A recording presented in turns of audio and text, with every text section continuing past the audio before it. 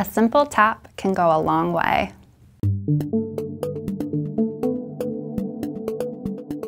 Radio frequency identification, or RFID, is a wireless communication method that uses electromagnetic frequencies to identify and track animals, objects, and people.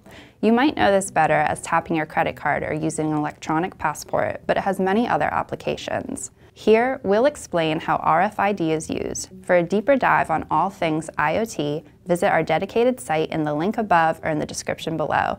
And remember to subscribe to eyeontech for more videos on all things business tech. RFID was born from the radar technology used in World War II to identify hostile and friendly aircraft. Development continued in the years following, with the first official patents being awarded in the 1970s. At the time, RFID devices were mainly used for tasks like toll collecting and keycard scanning. An RFID system is made up of three components: an antenna, transceiver, and transponder, which is embedded in an RFID tag. Together, the antenna and transceiver make up what's known as the RFID reader. This reader uses radio waves to transmit signals that activate the tag. From here, the tag returns a wave to the antenna where it's translated into data. RFID is often described as a wireless barcode system, but there are notable differences between RFID and barcodes. For one, barcodes require a direct line of sight for scanning, while RFID tags do not. And barcodes need close proximity for scanning, while RFID can scan from inches or feet away.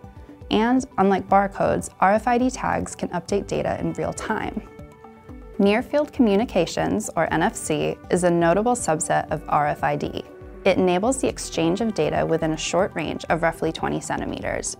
Because of this, NFC is usually reserved for tasks like opening doors or linking smartphones to Bluetooth devices.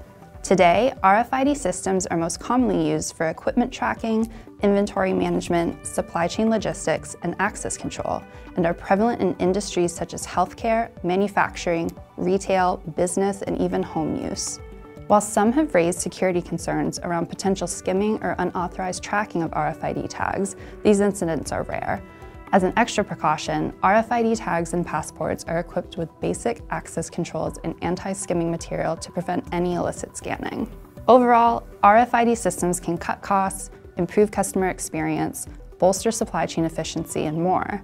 Over time, we can expect wider adoption of RFID as systems are increasingly being used to support Internet of Things deployments.